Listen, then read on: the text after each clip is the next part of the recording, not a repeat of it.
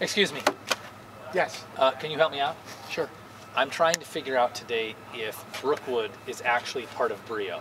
Because as I understand, that's Brio. Yep, that's right. And that's Brookwood. Right. Brio? Yep, Brookwood. Brio. Brookwood. Okay.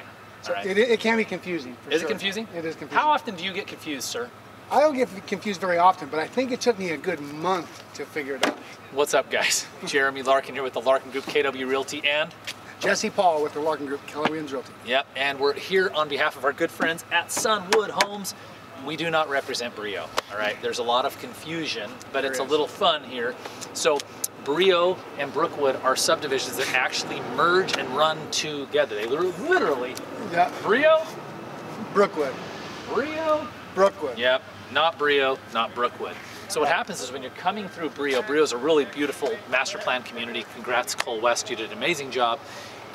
You actually have to drive through Brio to get into the Brookwood subdivision, which is developed by our friends at Sunwood Homes.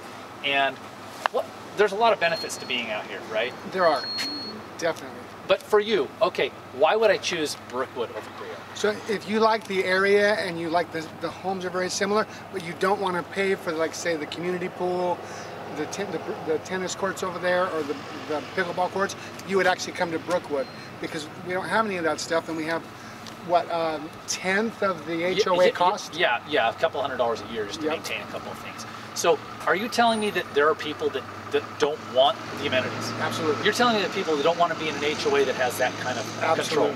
Yeah, it's absolutely right. And that's a good point that you brought up, the control. Because even though there is an HOA here, the only reason they exist is for the architectural committee and to service the pond, or the retention pond down below. That's the only reason it exists. Yeah, what we want to do is maintain the integrity of your home value after you move into the Brookwood subdivision. Brookwood's developed by Sunwood Homes.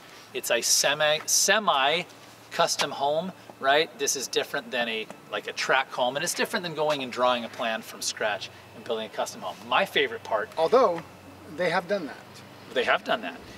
That's exactly right. My favorite part is when you drive through Brio and you get into Brookwood, you have zero through streets, because Brookwood is tucked in behind the Brio subdivision. Right, and that's why it's so confusing, because the only way in is through Brio.